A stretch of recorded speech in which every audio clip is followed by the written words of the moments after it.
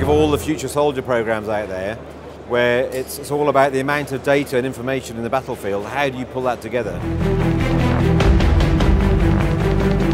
This software is able to integrate all of the information coming from the battlefield and uses holographic technology in order to represent that information in a 3D view. So it's very easy to deconflict fires, especially in complex situations. Because in the modern battlefield, everyone is contributing, so you have artillery, mortars, helicopters, ground troops, and in this way you have a complete overview which our brain is very developed to process very easily.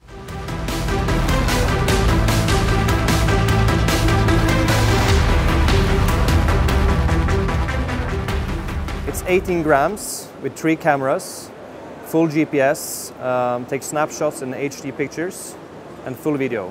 Basically, it's controlled by a single head controller like that.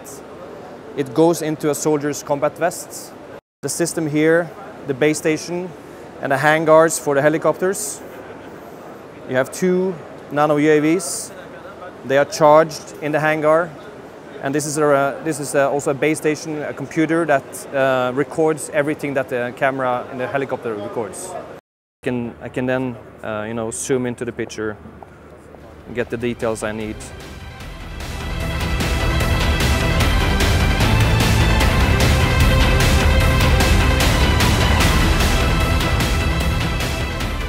The problem that the current soldier faces is that he has to carry multiple different devices upon his body in order to perform this function.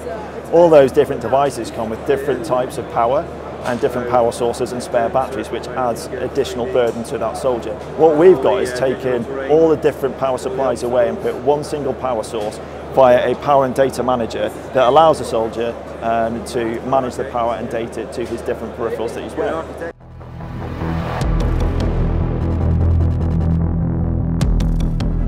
There's a saying that ounces equal pounds and pounds equals pain.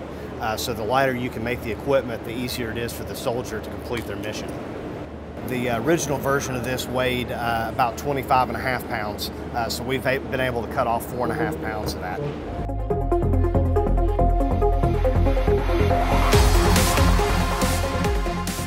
We managed also to do other good innovations, like in the helmets. We managed to do the airbag system, like in the car.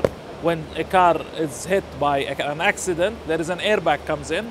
We have an airbag in the helmet that reduced trauma and impact.